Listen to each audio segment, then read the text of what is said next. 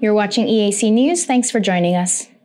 The death toll caused by Hurricane Agatha in Mexico has risen to 11, with another 33 missing and thousands of people affected with heavy rains likely to continue, according to authorities on Wednesday, 1st June.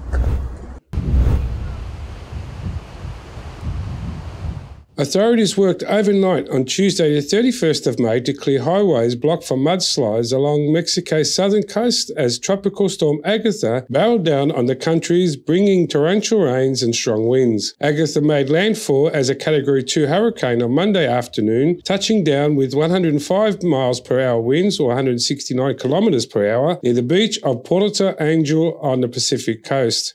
By Monday evening, Agatha weakened to a tropical storm and is expected to dissipate further by Tuesday evening, according to U.S. National Hurricane Center, which maintained a warning of the life-threatening flash floods and mudslides in Oaxaca state. Rain caused mudslides and rocks to slide into highways in Oaxaca, blocking access to at least one area in the state. Local authorities said Mexico's transportation ministry was working to clear the roads late on Monday evening. Some towns in Oaxaca were left without electricity and one transformer exploded, authorities said. Telephone lines were knocked down on Monday, forcing authorities to communicate by radio. Agatha is expected to drop a total of 10 to 16 inches or 25 to 41 centimeters of rain in Oaxaca, with heavy downpours in nearby states of Chiapas, Veracruz, Tabasco and eastern Guerrero, NHC said. Wednesday, the highways that connects Zipolite with the communities of Pochla and Puerto Angel were opened, which was interrupted since Monday when Agatha impacted the coast of Oaxaca. Zipolite, the only nudist beach in the country, was severed effectively, with great attraction for foreign tourism. Residents and some of the tourists were stranded as they're still facing food and water shortages, as lack of fuel, electricity and telecommunications services. Dozens of houses were damaged, many of which were left uninhabitable by swollen rivers, and residents returned today to save some of their belongings.